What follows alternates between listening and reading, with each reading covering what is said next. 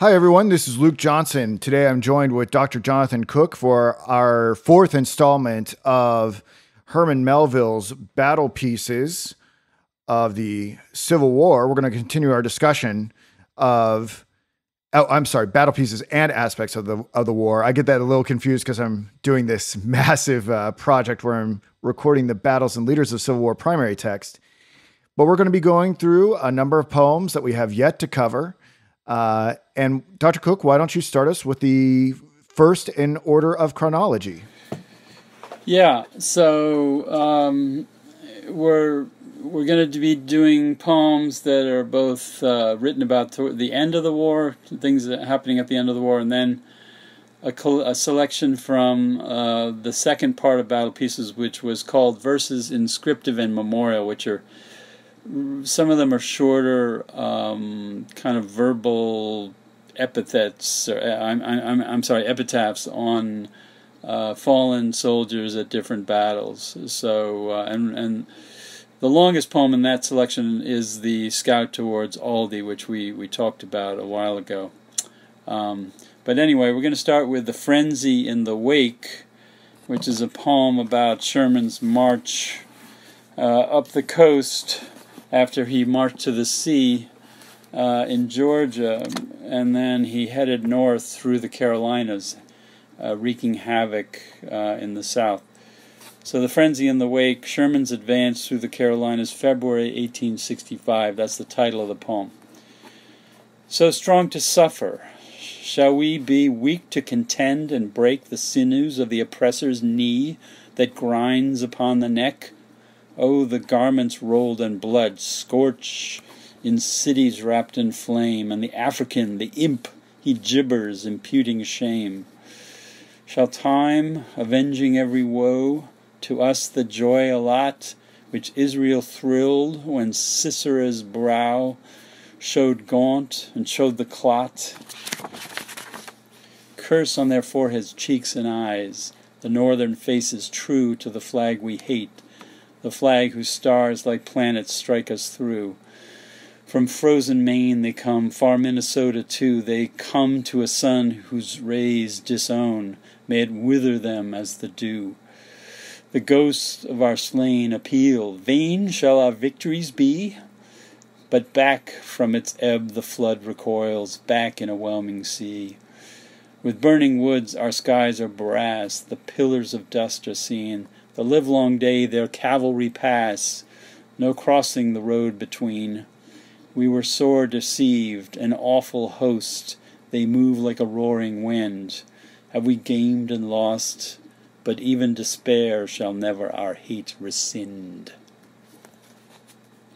So, man, this is one we could take a while to discuss. There's a lot in this poem. Well, it's a representative poem of the voice of the South, which is not that common, right? So Melville is taking time away from his usual tone, which was, commemorating Union victories or defeats, but clearly advocating for the cause of the Union. This is showing the human impact of the mass destruction of Sherman's armies marching, this huge swath of territory which they destroyed, everything in its, burning and taking all the cattle and whatnot, living off the land pretty much. So the poem pretty much expresses the undying hatred that the South felt towards Sherman, right, which still lives today, and it's sort of the part and parcel of the birth of the lost cause. This abiding sense that the South should not forget its defeat. So let's just go stanza through stanza, some comments there. So can I ask a historical clarification question? Yeah.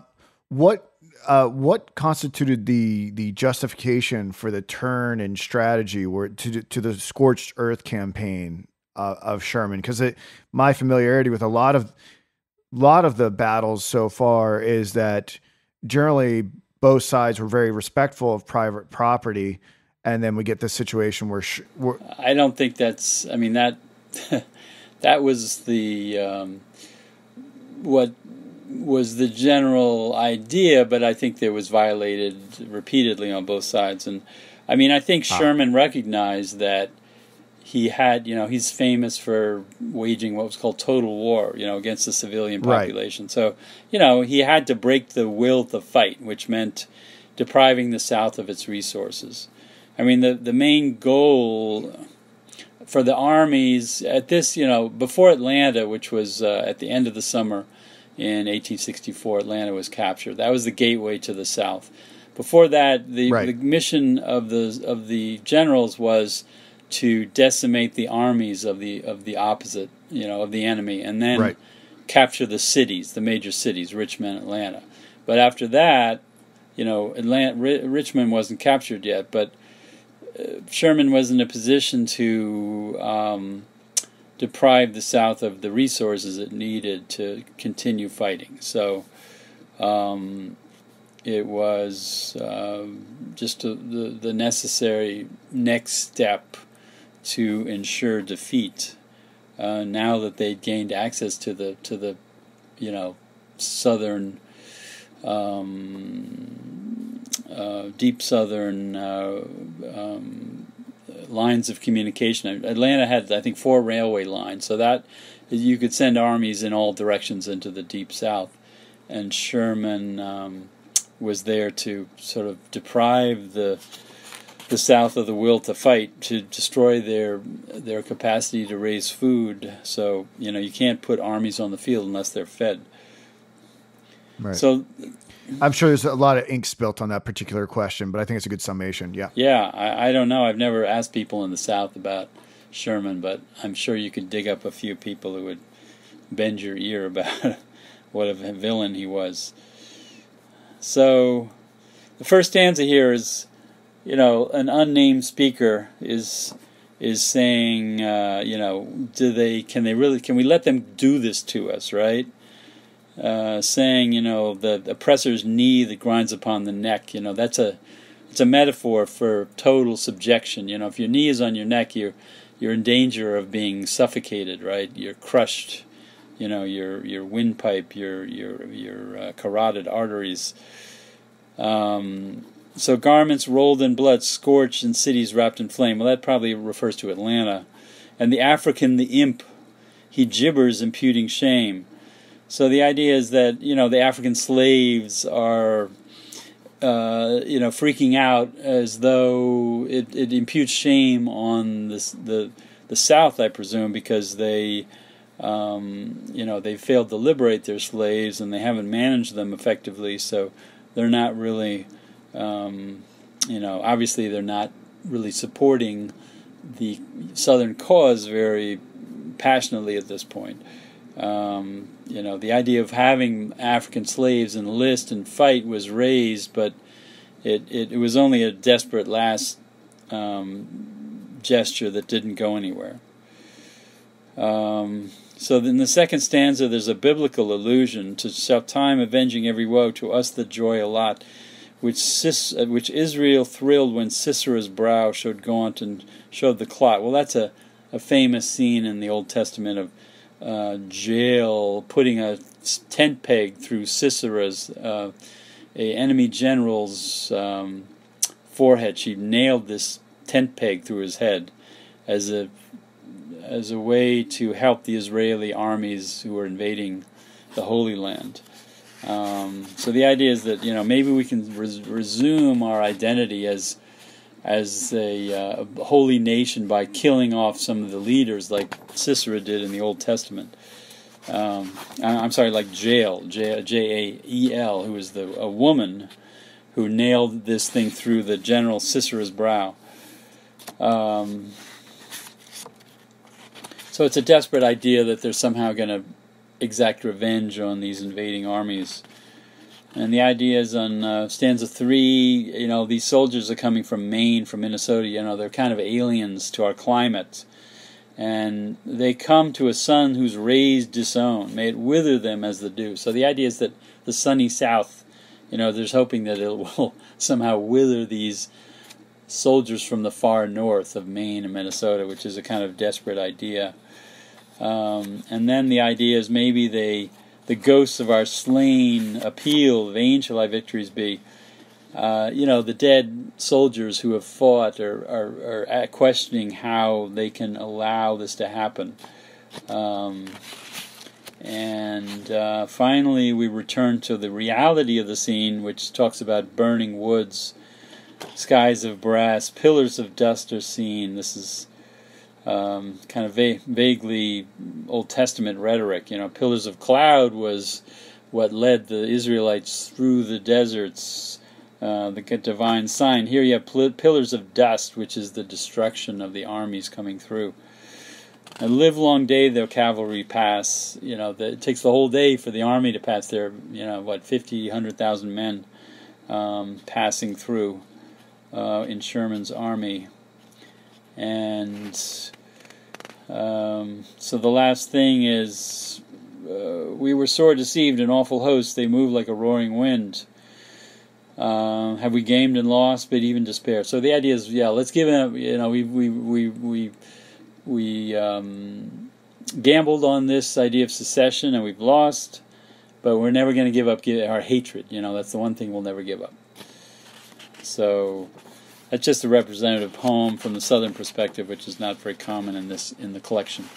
So you want to move on to a canticle, which is a sort of religious poem, or unless you had some more comment on the. Yeah, the only thing I was going to say is, again, we see these astrotheology themes here in stanza 2. To the flag we hate, the flag whose stars like planets strike us through. And I found that line sort of just curious as we were reading over it, like planets strike us through. That's astrological. The idea is planets, malign planets. It's sort of Shakespearean. You find it in throughout a lot of history plays. Things turn out badly in wars. In various history plays because the planets are working against you. Yeah, it just keeps showing up. So let's see, what's our next one? Is it the Fortitude of the North, right? Well, is it the you can do let's do a canticle because I'm doing it in the page order in the book. I don't know if I. Oh, canticle is okay. Let's see. I've got it right here. So. Let me do a little recitation of it. A canticle, significant of the national exaltation of enthusiasm at the close of the war.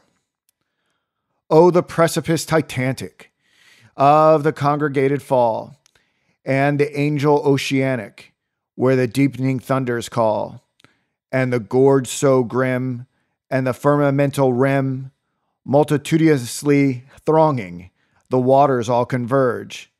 Then they sweep adown in sloping solidity of surge.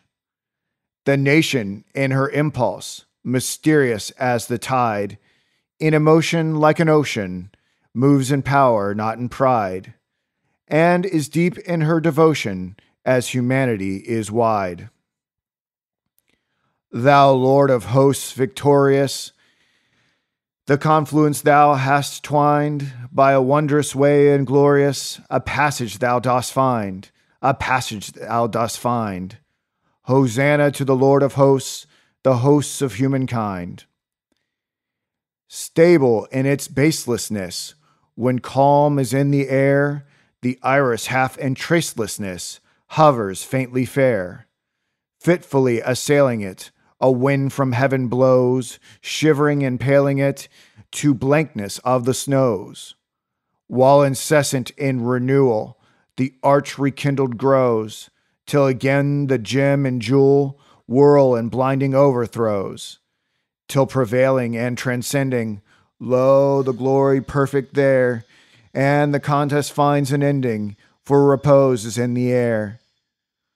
But the foamy deep unsounded, and the dim and dizzy ledge, and the booming roar rebounded, and the gull that skims the edge. The giant of the pool heaves his forehead white as wool, toward the iris every climbing, from the cataracts that call, irremovable, vast arras, draping all the wall. The generations pouring from times of endless date, in their going, in their flowing, ever form the steadfast state, and humanity is growing toward the fullness of her fate. Thou, Lord of hosts, victorious, fulfill the end designed, by a wondrous way and glorious, a passage thou dost find, a passage thou dost find. Hosanna to the Lord of hosts, the hosts of humankind. Well, that was a mouthful. Yeah. Not too bad for a dry reading, but I definitely flubbed about 3 words there. Wow, that's incredible. That's one of the more song-like ones. Well, Canticle we've read here. Canticle is a text from the Bible that was made into a song, right? So the Psalms are the official songs of the Bible, right? The Psalms. And that's a book of the Bible. Well, canticles were other selections from the Bible that were used for liturgical purposes, for services. And in the Anglican and Episcopal service, you have about 20 canticles that are scattered throughout the year that you can use as a poem to add to whatever your theme is. Well, the canticle for one of the canticles of the Easter season is the Song of the Sea, which was what Moses sang in Exodus 15 when the Israelites passed through the sea through the miracle of God's intervention, right? So I think in this poem, when they talk about a passage thou dost find, well, the passage is kind of the miraculous passage through the sea for the Israelites, which is here the victory of the north, because this poem comes right after the poem about Appomattox, right? And the subtitle is significant of the national exultation of enthusiasm at the close of the war. Well, that was April 9th, right? Lee surrendered on a Sunday. That was Palm Sunday. So we're in Easter week when the war is closing, right? So it's suitable that Melville chooses the idea of a canticle to celebrate the end of the war. And he implicitly refers to the canticle about the passage of through the Red Sea of the Israelites, which is in Exodus 15. It's called the Song of the Sea. But the whole idea of the poem sort of uses the imagery of a giant waterfall, and I'm pretty sure it's based on Niagara Falls, which was the most impressive waterfall that the country had, and of course it was a legendary place, and it was associated with this idea of the sublime. Some place where you see the gigantic power of nature at work, which is of course a representative of God's power. So it's it's a fairly complex poem, because in the beginning it talks about the precipice titanic of the congregated fall. So the fall there, I think, is the fallen angels. This is not the fall of mankind so much as the fallen angels from Milton's Paradise Lost, because Paradise Lost is sort of the running subtext of a lot of these poems, in that, people at the time thought of the South as rebel angels, declaring their independence of the God of the Union, right, and making their own countries, seceding together. So they were often identified with Milton's rebel angels. So the congregated fall in the beginning is sort of the fallen angels. It also relates to the falls of Niagara Falls, because it talks about the gorge so grim and the firmamental rim. The rim is like the firmament, the sky, so that kind of gives it a sort of Miltonic image there, that the falls are the Niagara Falls are sort of doubling with the sort of the firmament, which is the sky, the blue sky, where the gods fell from. In the ancient world, they actually thought the blue of the sky was because there was water up there. So the waters above from the waters below. Exactly, in the creation, right? God separated the two waters. So at the end, though, all these waters are pouring down, and then they're converging together, which I think embodies the idea that this river of humanity is finally coming together again as a united country. You know, the South is going to give up its attempt to secede. So, you know, in the second stanza, he talks about the nation in her impulse mysterious as the tide, in emotion like an ocean, moves in power, not in pride, and is deep in her devotion as humanity is wide. So the idea is that the whole country, everyone is kind of moving this sort of, the whole of humanity is moving like this mysterious tide of emotion and seawater. Of course, the main purpose of the poem is to give thanks to God. You know, I mean, Thanksgivings were a regular feature of the Civil War. And in fact, the first official Thanksgiving as a national holiday was instituted in the fall of 1863 after a series of Union victories. Right, so the thanking of God is pretty much the reason this poem exists, and the thankfulness is identified with the passage through the Red Sea, because he's talking about a passage thou dost find, Hosanna to the Lord of hosts, the hosts of humankind. So the Lord of hosts, of course, is one name for the Old Testament God. You know, the hosts are the battle, the warrior angels who travel around God, you know. And the hosts of humankind, of course, are the Union troops. So Hosanna, it's interesting, that word only appears in the Bible once in the New Testament. It was the word that the Israelites, the people in Jerusalem used to greet Jesus on Palm Sunday. So right. Hosanna to the Lord of hosts, you know, Lee surrendered on Palm Sunday. So there's an interesting chronological overlap here. Then we have the fourth stanza talking about the iris. Iris, of course, is the rainbow. Iris is the Greek term, but the goddess of the rainbow. So we're talking about a rainbow being visible in Niagara Falls, and which is obviously something you would see all the time on a sunny day. The idea is that the iris here, the rainbow, is a sign of peace, just as it was after the flood, right? In Genesis 9, 8 or 9, you know, the rainbow is the sign that God is going to use for never again destroying humanity, right? He says, well, you know, with this bow in the sky, I'm going to take a vow that I'm not going to kill off everyone after this. Well, technically, I believe this. He won't do it again by water. Okay, so he'll do it. Right. Do it by fire. I think God at the end. Okay. Yeah, God has a way out. If he wants to purify by fire, okay, he can. Right. I won't do it with water. Yeah. So the arch, the rainbow is there. It's a fragile little rainbow, in keeping with the fragile idea of peace. Right after the Confederate troops are surrendered, but you still have things that could go against it. In fact, Lincoln was killed a few days later, and then everyone thought, oh my God, the South is going to rise up again and fight a guerrilla war, you know. All right, so moving on to the next stanza, you have this idea of the foamy deep unsounded, you know, the water at the bottom of the falls.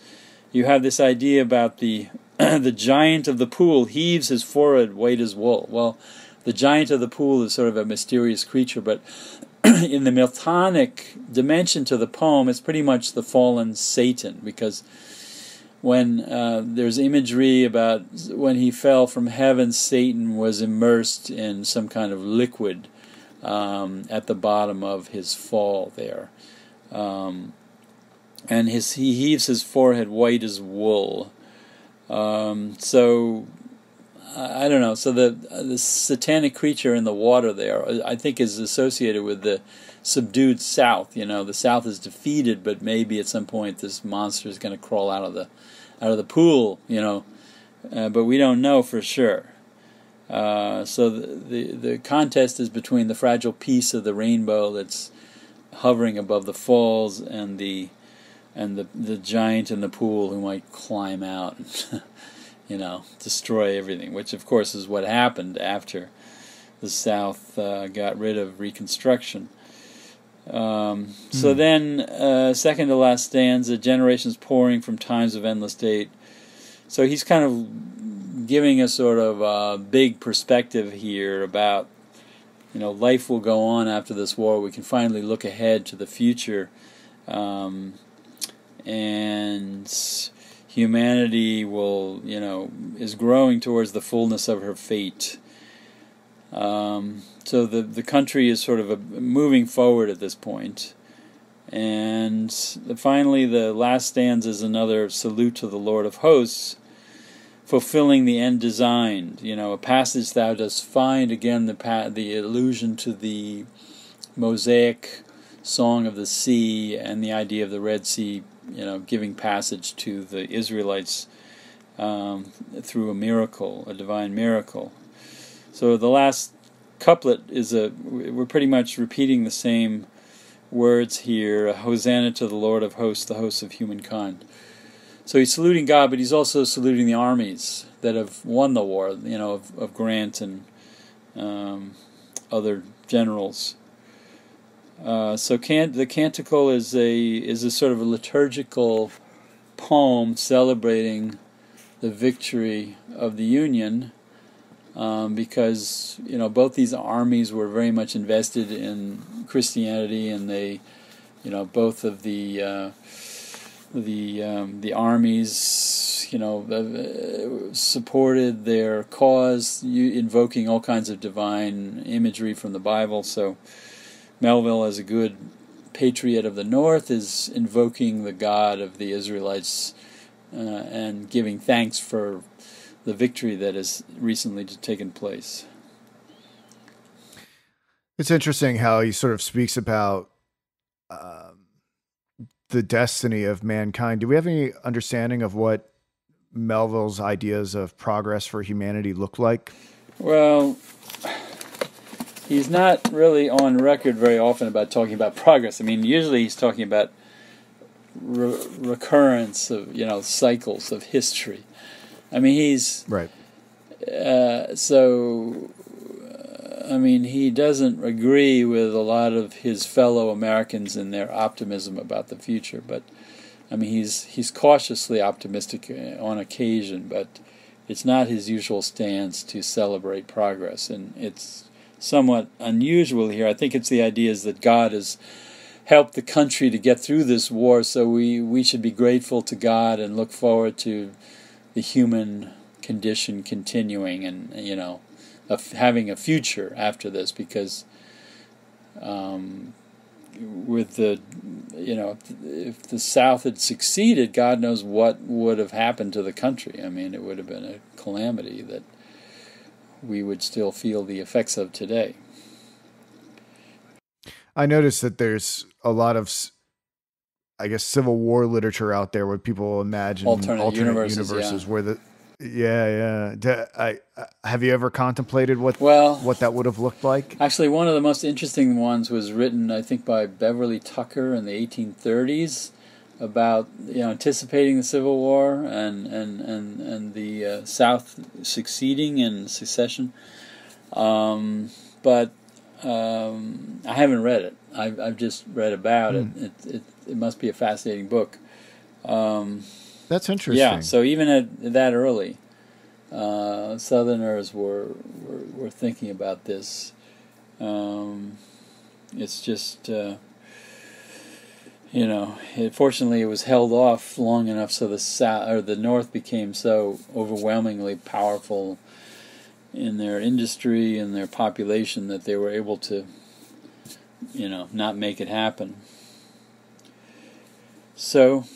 Well, we can speculate about what would have happened forever and ever, and I'm sure there's a lot of good and a lot of bad alternative history out there on that. But we should move on to the next one. I have and it's your Formerly turn. a Slave. Yeah. Go for it, my friend. So, Formerly a Slave is the title of a painting. The subtitle is An Idealized Portrait by E. Vedder. That's Elihu Vedder, who was a contemporary painter. In the spring exhibition of the National Academy, 1865. So this is Melville talking about a painting that he saw in the National Academy of Design, which was one of the main artists organizations at the time, and a painting of formerly a slave, in other words, a woman who has been released from slavery through the actions of the Union Army. So here's the poem.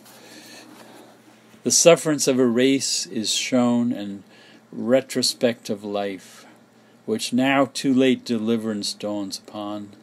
Yet is she not at strife? Her children's children, they shall know the good withheld from her, and so her reverie takes prophetic cheer. In spirit she sees the stir, far down the depth of 1,000 years, and marks the revel shine. Her dusky face is lit with sober light, sibylline yet benign. It's a nice one. He's not trying to be too clever here. Yeah, so, African Americans don't really appear that often in these poems. Melville is pretty much writing poems about the white armies who were fighting.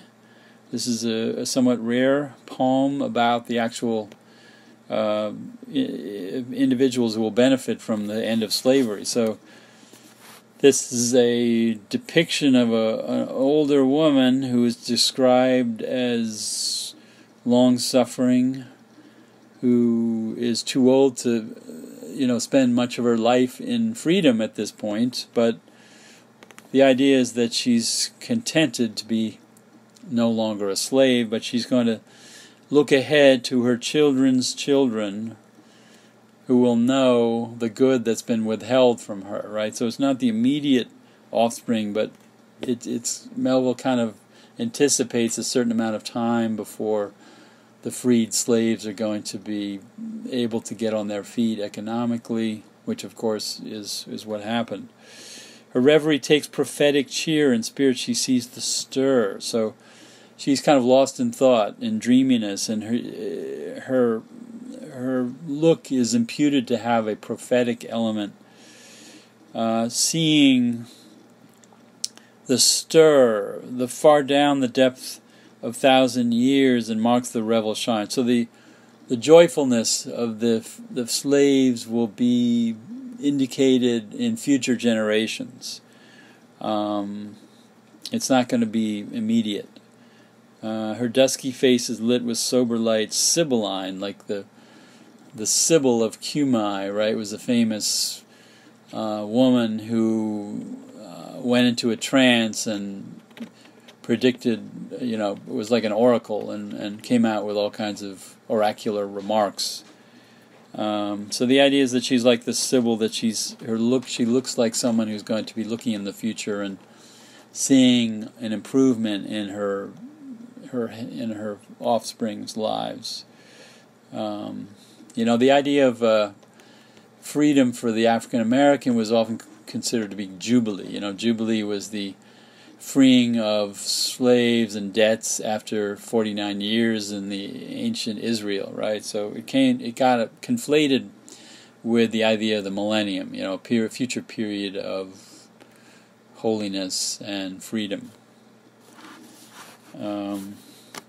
So it's sort of a certain amount of quiet pathos to this poem about a picture, which is a particular genre of poetry.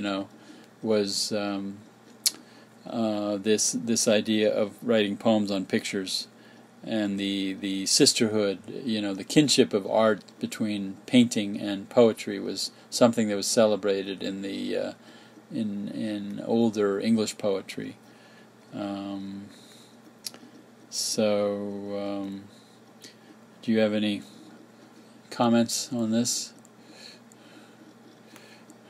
I mean, I enjoy it, the contrast from the canticle that we just read. I mean, they're two very different poems. At least it seems so on the surface. I guess all I'm really reporting is my feelings on it. It seemed like the Canticle seemed to be one that stuck out to me as one of the better ones that we've covered, but I can also see the artistic virtue of what Melville has done here by not overcomplicating how he wants to memorialize this particular individual. Yeah, I mean, I don't know. I mean, I guess that's an interesting question. I mean, we're talking about this collection of poems in totality, but do you do you rank them in your mind? Do you think there are ones that are stronger than others, or do you just kind of assess it as a yeah. as an aggregate?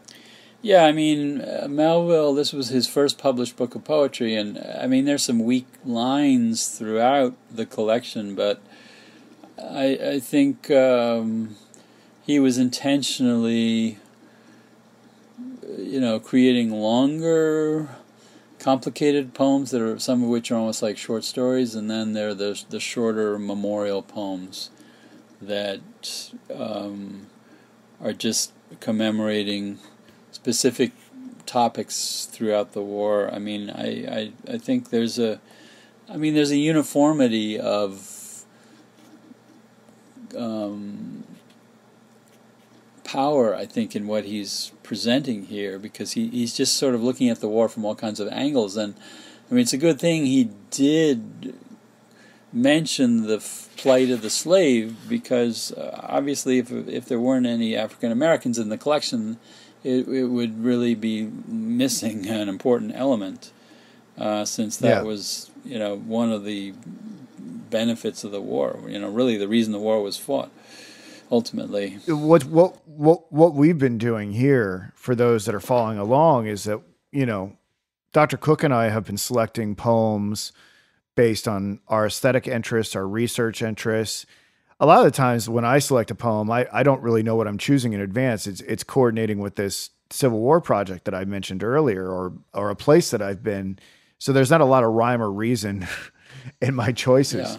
But do we know anything about how Melville ordered these poems? Was there an intent with it?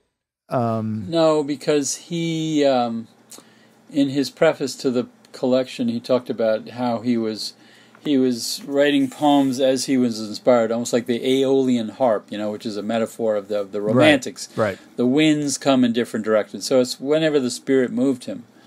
So, I mean, he's commemorating some of the major events. So I think he's just trying to provide a very multifaceted presentation on the war, because he's writing about the home front, he's writing about battles, he's writing about generals, he's writing about memorial verses to dead soldiers and sailors. So it's really the sort of encyclopedic topics that interest me in the collection, how much he's able to cover in 150 pages.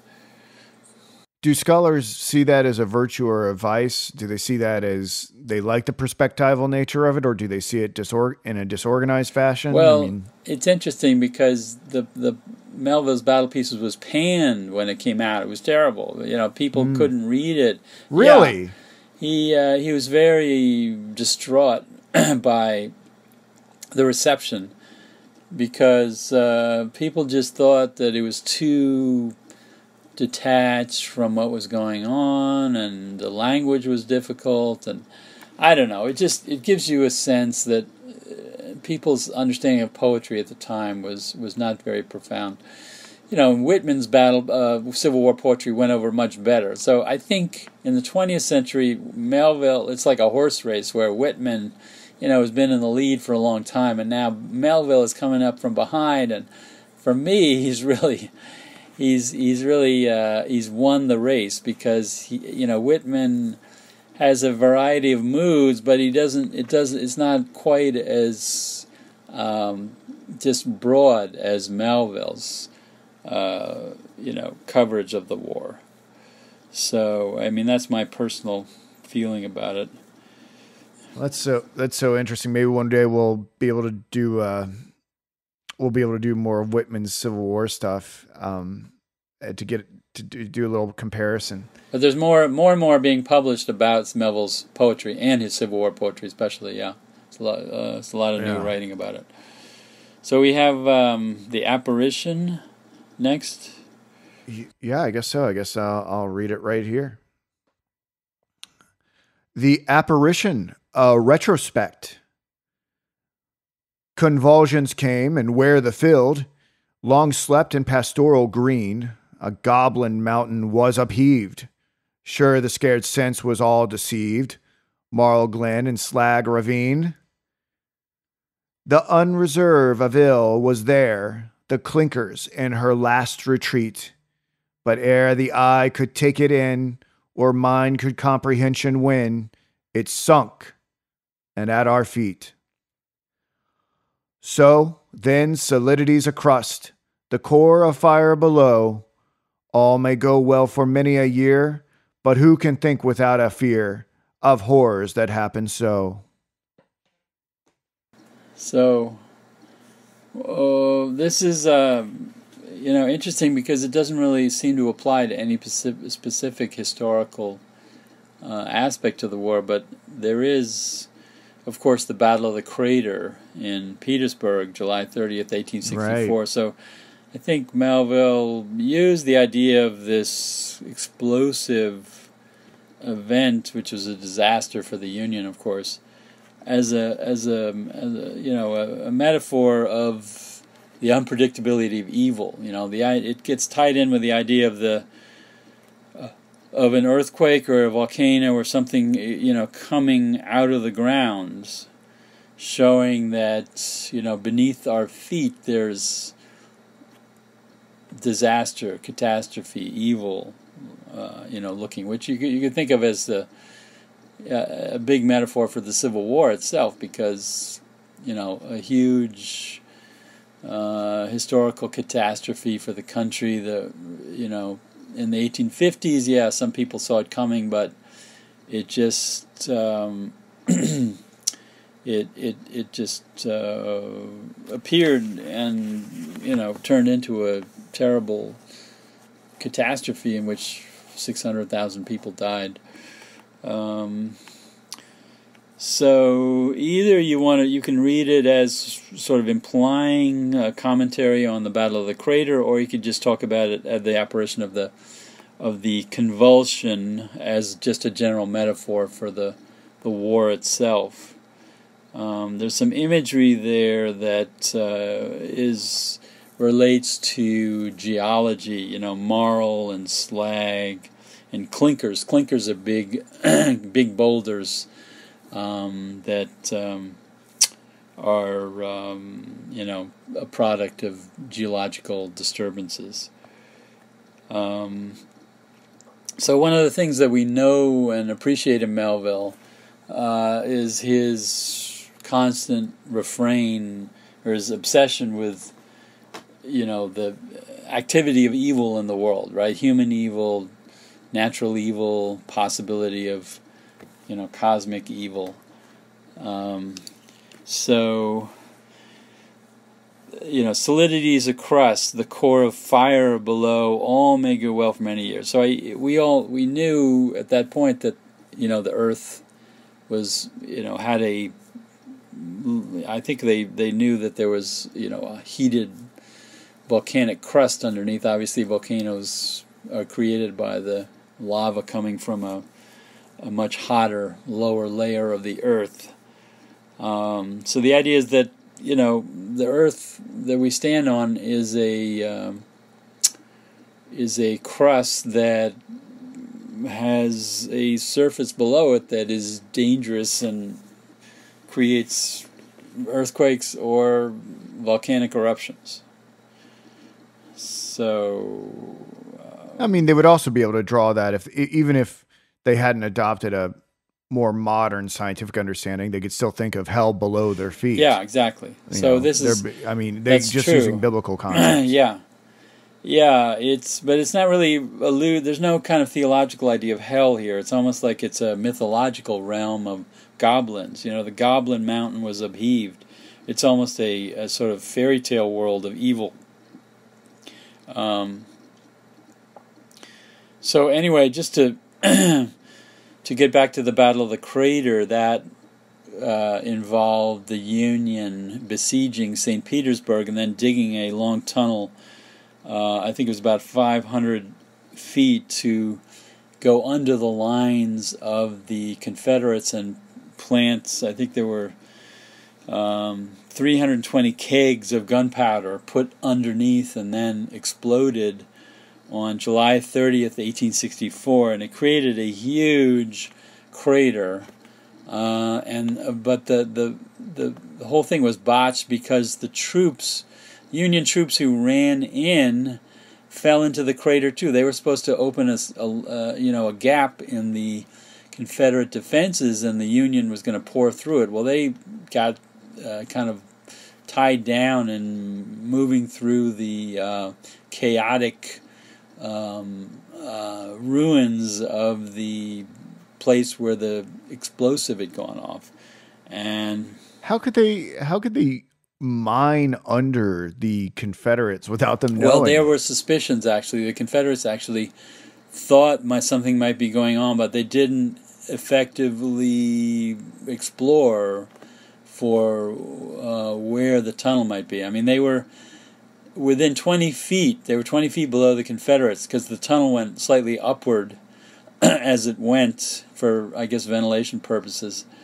So there was suspicion, but they hadn't done enough checking about what was going on.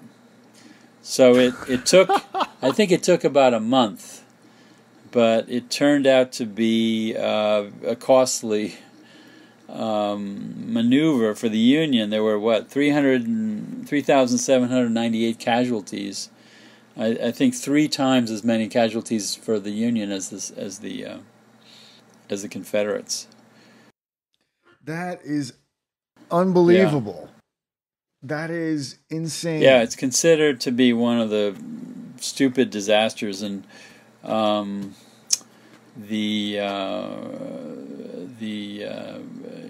there was an inquiry about it after the war. The Congress wanted to know what went wrong, and I think it was Hooker who was disgraced by that. Meade was in charge of the operation, but I think it was Hooker who took the blame for it, because it wasn't. They made a change of plan between the troops who were going to be running into the breach, and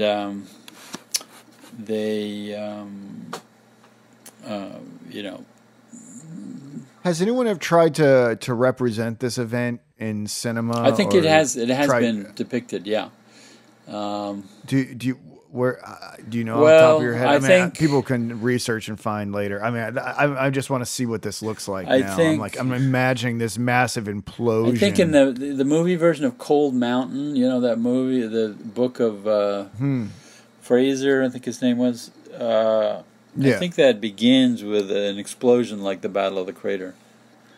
Wow. I'd have to check, but there have been several books on it. It's quite a interesting episode in the summer of 1864, which was otherwise a time of great progress against the Confederacy. So, should we move on to the slain collegians? We should. Let me find it. It's 2 poems beyond that. The apparition.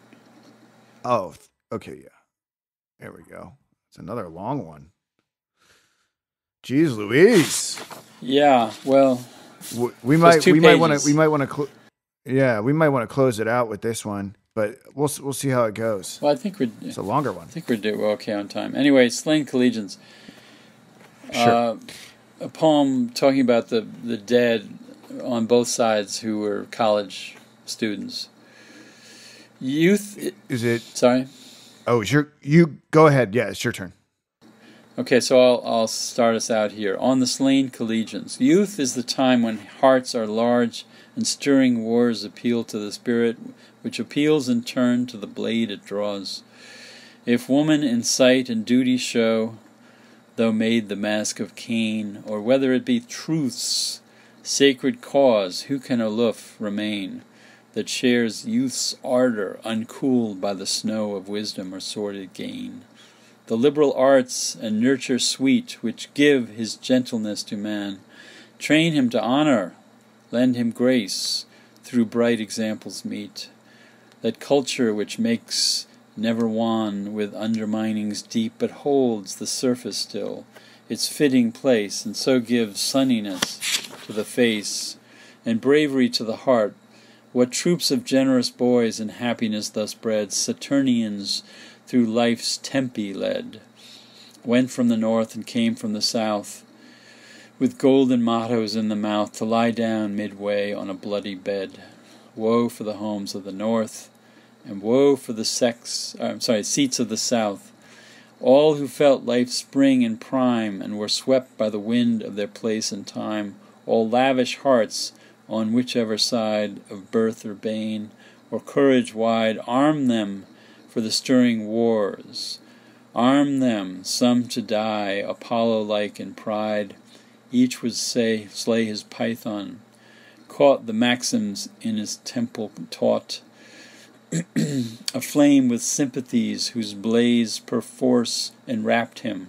Social laws, friendship and kin, and bygone days, vows, kisses, every heart unmoors and launches into the seas of wars. What could they else, north or south? Each went forth with blessings given by priests and mothers in the name of heaven, and honor in all was chief. Ward one for right and one for wrong? So put it. But they both were young, each grape to his cluster clung. All their elegies are sung.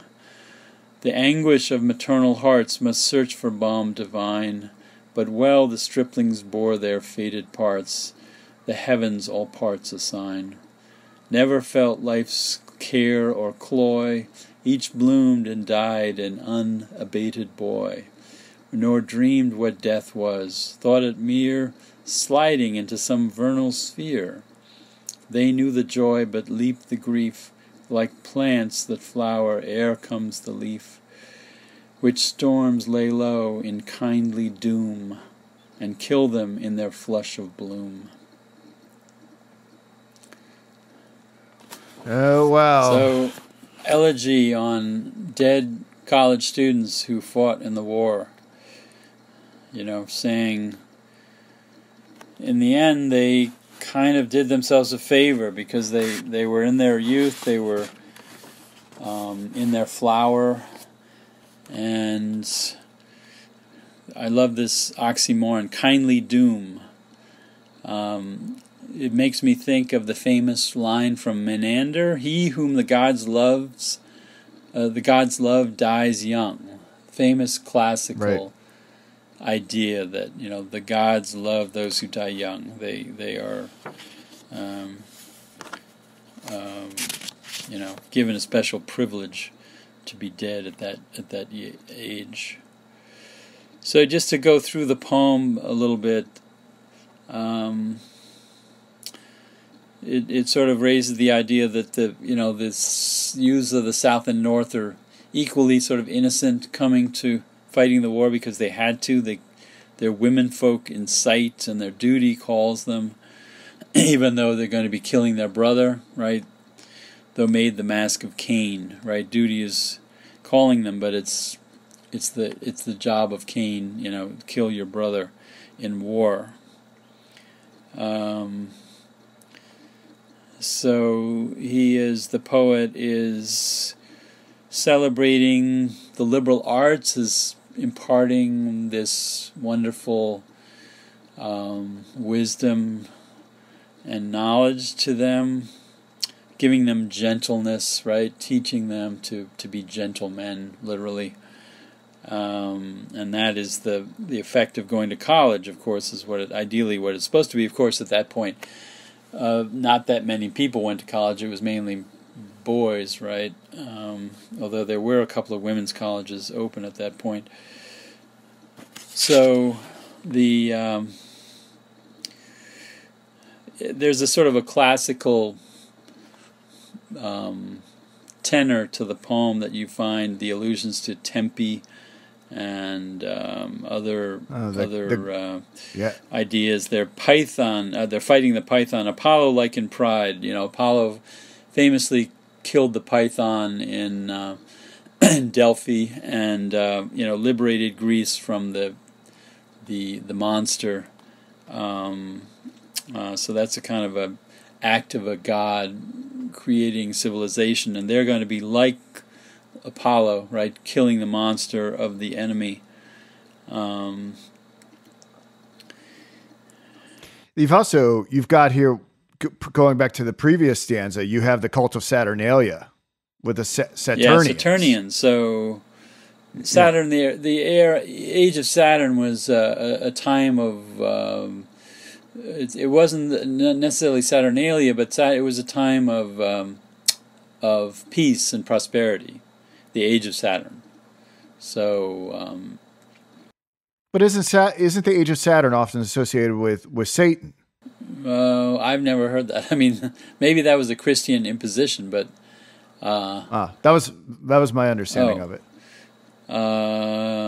Saturnians through Tempe. I think it's they're living in a wonderful life led through Tempe, which was a pastoral area in Greece, celebrated in pastoral poetry. So golden mottos in the mouth, they're learning these wonderful Greek and Latin phrases and maxims, and they're going to be coming down to lie down in a bloody bed. There's a terrible falling off from the happy pastoral realm of classical studies, and then lying down in the bloody bed of the battles they're fighting. So it's a sort of there's pathos in the idea of these youth, these privileged and well-trained youth going to battle and being too young to really know what they're getting into, dying without really being aware of the horrors of war.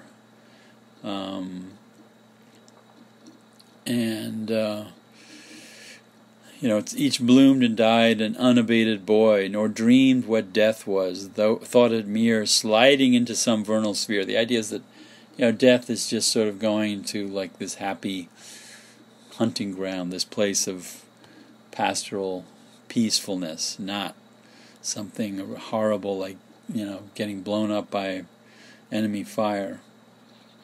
So I think the poem is pretty much celebrating this category of lost young men who were college educated, who were too young to really know what they were getting into. I mean, a lot of these soldiers, a lot of the people going to college in that time were in their mid-teens or late teens. So they're still pretty young. And as I said, I think the theme of the poem is from the classical idea of the gods loving those who die young, of classical idea. So you have any other thoughts about this? Well, I have a friend.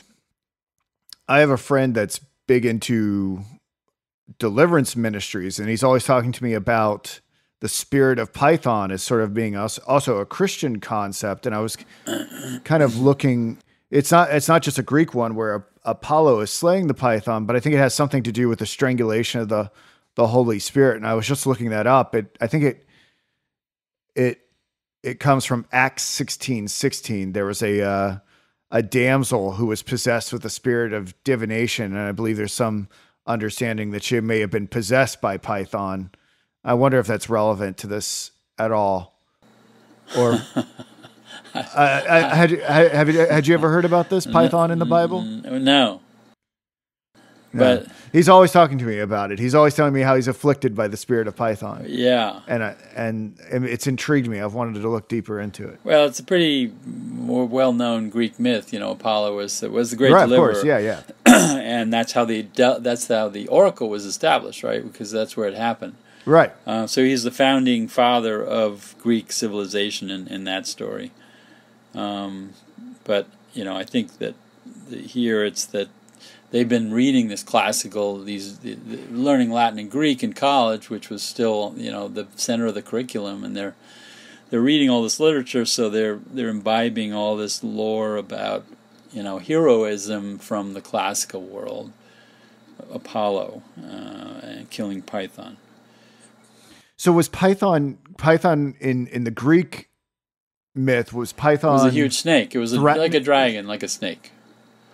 Right, but was it threatening the oracle, or was it guarding the oracle? Well, there wasn't an oracle there. It was living in a cave, I think, and they made the oracle in the place where the python was killed.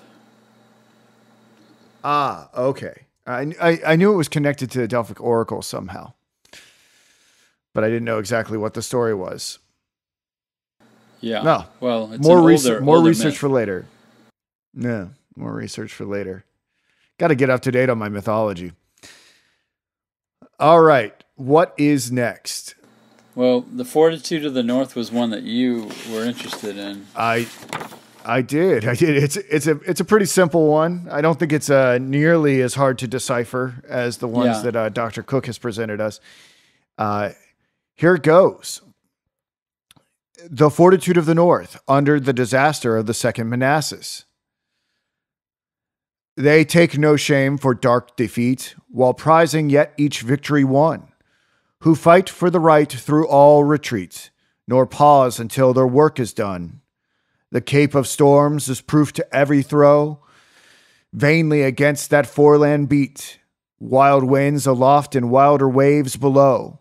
The black cliffs gleam through rents and sleet, when the livid Antarctic storm clouds glow. So, just minimal background on this. It was fought, the Second Manassas was fought in late August of 1862 in Prince William County, Virginia. It was Lee versus Pope, and it was much larger than the first battle, from what I understand. And Pope ended up retreating to Centerville, and Lee began the Maryland campaign shortly thereafter.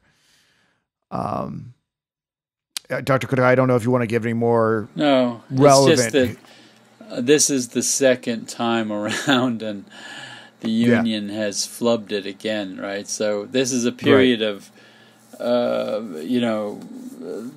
first year of the war, of course, was full of all these horrible reverses, and it would only be at Antietam, right, in September 1862 that you finally had a very important victory for the North, which of course allowed Lincoln to start planning on coming up with the Emancipation Proclamation for January 1st, 1863.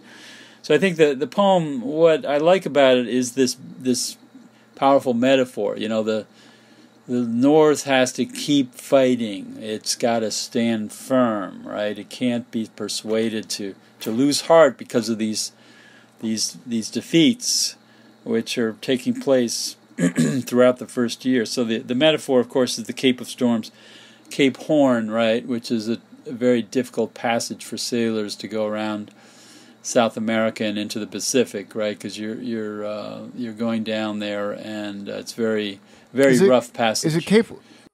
Was it Cape Horn or the Cape of Good Hope in Africa? Well, I thought Cape of Storms was the Cape of Good Hope. Oh, well, that's okay. So you want to check it immediately? I assumed it was Horn because it's a metaphor in Melville's writing for a difficult, terrible ordeal.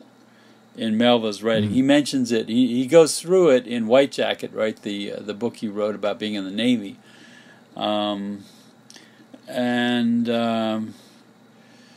Black cliffs and Antarctic storm clouds, right? Well, I don't, in Cape of Good Hope, you're not really, you're closer to the Antarctic in off of South America, I think.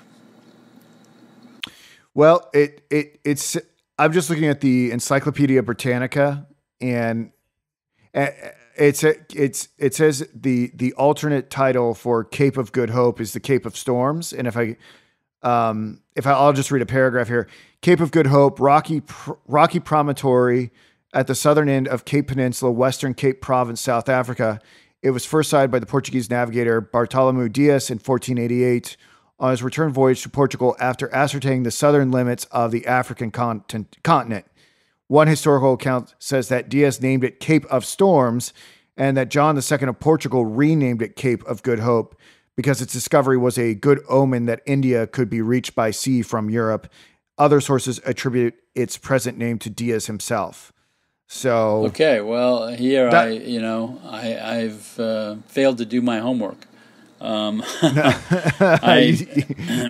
wouldn't say that. Yeah, so that is all vaguely familiar, but I was kind of misled by the idea of the Antarctic storm clouds, and the fact that he mentions it. There's a chapter in White Jacket about going through it. But anyway, my I don't think it changes the substance of our analysis. The idea is that this is an immovable piece of land that the sea and the storms will not intimidate. In other words, this firm land is not going to be moved by the constant threat of winds and waves beating against it.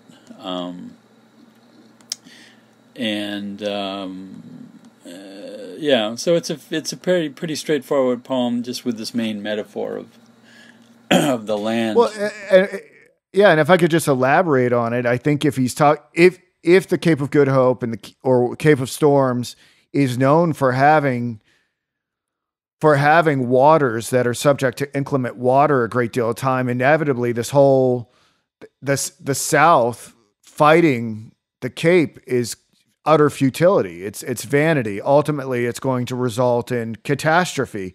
They're continually going to be throwing themselves against this immovable object in very stormy waters. So I think you've said that already, but maybe that just adds a little bit more. Yeah, I mean, Melville, a lot of the poems are asserting that the northern cause is the right cause, and the right is immovable, right? So you have God on your side because you're fighting for justice. So somehow you're right, so you're not gonna waver in your dedication. And that's Melville, in his patriotic persona. So, well, it's a good one nonetheless. Should we move on to the next one? And to an unscribed monument. Yeah. Yeah.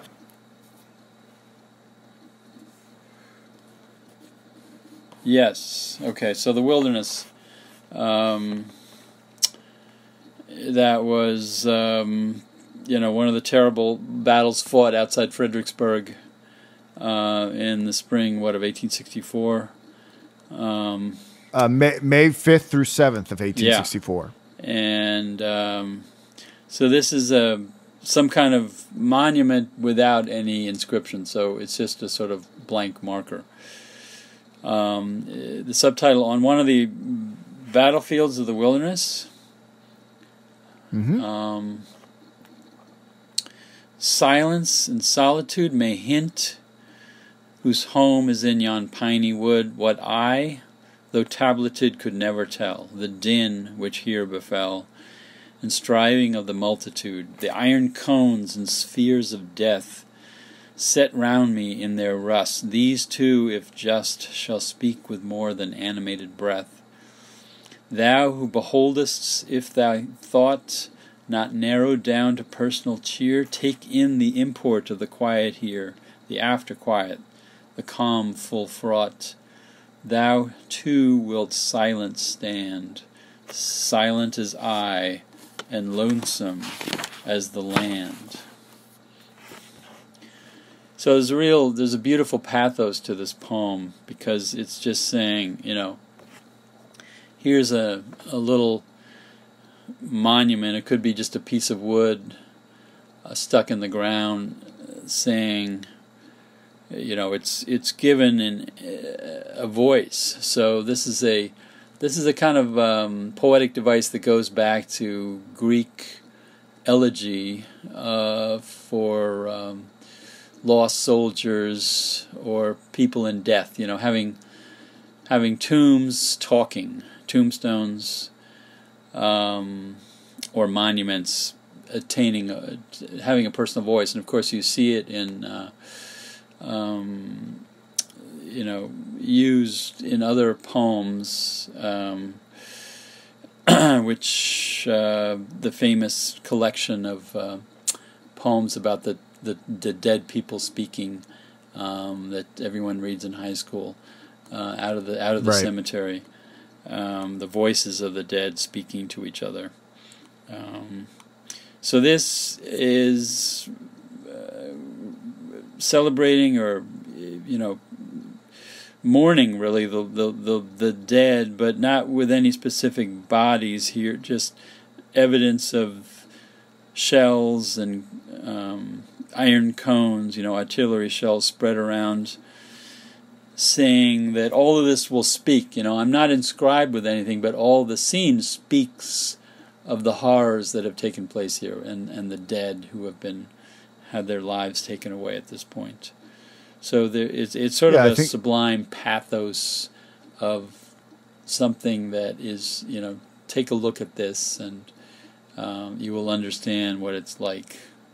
The silence here is the silence of death. Yeah, I think it's a great summation of it. What was interesting is that I was doing a little bit of research for this poem, is that I thought there might actually be an unmarked marker, that there may be some kind of obelisk or something like that there. But when I was doing the research on it, when you see like in the 30s, and there are a lot of people who are erecting markers to particular men or particular regiments that fought in these wilderness battles. But some of the things that did come up in my own research and some of the photographs is that it's just the absolute shredding of the forests, and how many of the trees still have canister balls and things like that stuck into them, and that have grown around them. Yeah. And that these are these are the markers. Actually, I found a photo of one of these spheres of death that the tree has absorbed. It's one thing to read about the numbers of dead and the fighting and stuff like that, but when you actually see some of these war implements that were used, yeah, I know it must have been beyond ghastly. Yeah, it's sort of a landscape you associate with World War I. These desolate areas of northern France. Yeah. What else I thought was kind of cool about this poem is that it so effectively conjures that pathos that you were speaking of, that if you were to actually visit the scene of this battle, you're turned into the monument. It's at the very end. It says, "Thou too wilt silent stand, silent as I, and lonesome as the land." You sort of become this. You sort of become the memorial. You kind of shut up and stop moving, and become this living statue almost as you take it all in. Yeah. And I thought that was interesting. I thought that I really liked how Melville did that.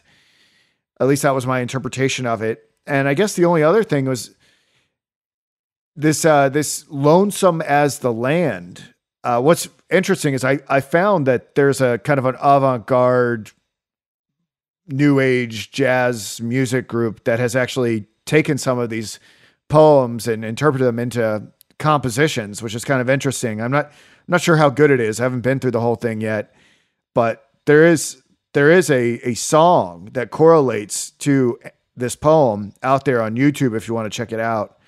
But this lonesome, I thought was interesting word choice.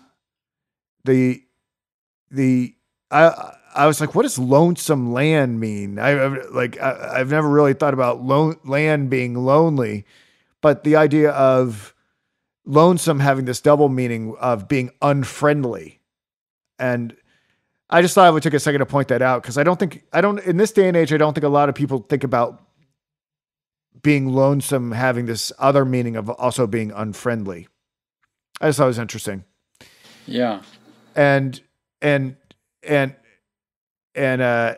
if anyone's interested, you can find the piece of music that's associated with this poem. It's by Lynette Westendorf, and it looks like she's calling it an oratio or oratorio. So check that out if you can. All right, should we move on to the next one? Yeah, we had Sherman's men who fell in the assault of Kennesaw Mountain, Georgia. You want to read that? Yeah, I'll do that. On Sherman's men who fell in the assault of Kennesaw Mountain, Georgia. They said that fame her clarion dropped because great deeds were done no more, that even duty knew no shining ends, and glory 'twas a fallen star. But battle can heroes and bards restore. Nay, look at Kennesaw. Perils the mailed ones never knew are lightly braved by the ragged coats of blue, and gentler hearts are bared to deadlier war. So, let's see here. Get a little bit of some background on this. The Battle of Kennesaw Mountain was fought on June 27th, 1864. And I guess it was the most significant frontal assault launched by Sherman against the Confederate Army of the Tennessee under Johnston. But it ended in a tactical defeat for the Union forces. But strategically, the battle failed to deliver the result that the Confederacy needed, namely stopping Sherman's advance to Atlanta. Is that about right? Yeah, because the Atlanta campaign was going to be moving on over the next few weeks, and ultimately took the city. So Kennesaw Mountain, I guess it's in Marietta, Georgia, not far from Atlanta. That's part of the reason why I chose this. I'm not sure how many people know this, but I did my doctorate at University of Georgia, so that's why I sort of gravitated towards this one. Is that I had heard of Kennesaw and Marietta. Had you been there before? I have, but just to like the suburbs. I haven't visited the place of the battle. Yeah. So I wasn't. Those weren't at that time. I wasn't that interested in the Civil War. Now I'm profoundly interested in it. So this poem is sort of celebrating the heroism of these soldiers who are not like medieval mailed knights, but they are doing deeds that are even more brave and so it's celebrating what was not a successful battle by showing the courage of the Union troops, I guess. I think in terms of the thrust of what he's trying to say here, I think that's pretty much right. What I found interesting about this is there's some mythological references that I didn't know about. Specifically, in the first line, they said that fame her clarion dropped. In Greek mythology, there is a personification of fame. Did you know this? Yeah. I don't know. It's feme or fama or whatever. Well, fama is the Latin word fama, but I know. I'm trying to remember if there's some incident of the. Well, what she did. Yeah. What she was. Apparently, she was a daughter either of Gaia or Elpis, but apparently she would get involved in human affairs, and she was a gossip and would go and spread it all around. Is that about right? Well, there's the Greek and there's the Latin fama. I think in the Aeneid, of course, fama is also active. It's one of these mythological characters who is usually around up to mischief by saying things about someone that are not true. So and then clarion, and yeah, I don't, I use the word, I would use, this is a clarion call, but just etymology, clarion is like, is a trumpet of some sort, which is really cool. So from what I understand, fame, is, or female or fama, she's often portrayed as having a trumpet, as having this sort of clarion. Right. Which I thought was really cool. I didn't know that. Yeah, so the idea is that, contemporary war is not as great as the ancient war, which is an interesting idea that comes up at the beginning of the Red Badge of Courage when Henry Fleming is thinking back to when he was going to school and reading the Iliad and the Odyssey and thinking about Homer, and that the idea was that wars are kind of a thing of the past, that heroism that you need for war is something that's outdated. And will never happen again. So Melville is sort of turning the tables, saying that heroism, fame can be attained on the modern battlefield. And I don't know. There's no specific reference to what the Union troops have accomplished here at Kennesaw Mountain. It could have been a specific incident that he read about that stimulated him to write this. And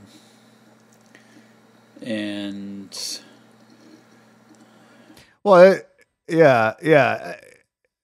I guess the thing that's perplexing about this, and it's just a theme that comes up as I think more and more about the Civil War, is we have these two sides beholden to these different ethical duties. Yeah. and just it's this clash of irreconcilable ethical duties. Like, one's loyal to the ancestral vision of the founders as interpreted through federalism, and other through the states' rights or whatever else. And how we have this bizarre clash of poorly understood ethical duties that allows them to regain this very nebulous understanding of glory and place it back in the firmament. I say this sort of sarcastically because it drives me mad that this clash of ethical duties led to so much bloodshed. But well, yeah. I mean, there was the 1850s are filled with clashes in Congress about the South's wanting to spread the institution of slavery, which was anathema to the North, partly because of their prejudice against African Americans. But anyway, well, do you want to? I guess I don't, and you know much more about those conversations. I just also, and how interconnected those conversations were with the secessionist movement in the South. I just would really like to know what duty the Southerners really felt like they were serving. Well, it was the duty. I mean, they were the holy Israel. Each side thought of themselves as a holy nation, and one of the things that the South thought about themselves was that in their Constitution they included God. They blamed the North for excluding God from the Constitution. So they were kind of trying to one up the North by calling themselves a more sacred political entity by putting God on their side in their Constitution. Which but the founding fathers make plenty of references to God. I mean, but they don't say not in the Constitution. They don't say Jesus. Not in the Constitution. In other words, we were given a secular document as a founding, blueprint. But is the Constitution secular? I feel like there's like divine imagery in it too. Well, I have to revisit it. Well, Declaration of Independence is a little more pays homage to God, but no, the Constitution is that's one of the reasons the South thought that they were superior to the North, was that they were going to put God more firmly in place in their governmental structure. So they were trying to out-God each other. Yeah, exactly. So do you want to stop here? We've gone about an hour and 20 minutes. Yeah, we probably should. I just get so carried away talking to you. Well, I want to thank you, Dr. Cook. It's always a joy to spend these Sundays talking poetry with you and the Civil War. You know, I really look up to you as a mentor, and I've learned so much from you, and I think it obviously shows to everyone who listens to these episodes that we record, how much Dr. Cook has advanced my own education in regards to mythology, biblical studies, American history, literature. Yeah. So, and I imagine other people feel the same way. Yeah, I'm going to Gettysburg in a couple of weeks, so I'll have some interesting experiences to share at some point. But anyway, my apologies about my mistake about the Cape of Storms. That was a stupid error. And in fact, I remember the fact that it was called Cape of Storms, but somehow I'd written down Cape Horn in my book, so I forgot. Well, so you beat me on that. Well, it's not a competition, but I will say one of the reasons why I really enjoy our professional relationship is that it really exposes all my blind spots, and then I go back and I do research, and occasionally I might be able to contribute something to the conversation. Yeah, well, you have mightily Yeah. So thank you so much. We'll be in touch soon, and I'd like to just keep going with these, but if we'll see how things go. Okay. So thank you everybody for listening. Talk to you soon, Dr. Cook. Okay. All right. Bye-bye.